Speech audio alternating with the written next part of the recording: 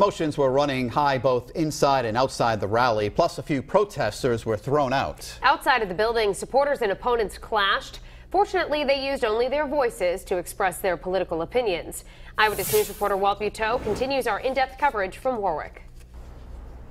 One thing noticed outside of the tent, the difference between those who like Trump and don't like Trump is, as you would expect, sharp. You got it in my face. Come on, bring it. This might be about as angry as it got outside the rally. Up on Greenwood Avenue, supporters far outnumbered protesters when the candidate pulled a surprise as he turned into the hotel parking lot. There he is. Suddenly, hundreds rushed toward Trump's motorcade. Mr. Trump, are you surprised by the crowd? But we received only waves from Trump at that point.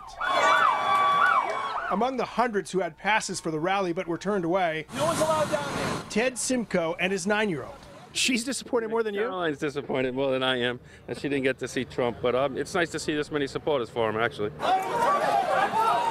Closer to the event, more political discourse. All these immigrants. This debate over the immigration issue and whether or not undocumented immigrants are taking American jobs. Nobody wants them. No, it's not that nobody wants them, it's that they'll work $7 an hour and an American won't work $7 an hour. That's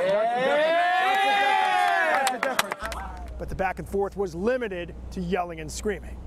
In Warwick, Walt Buteau, Eyewitness News.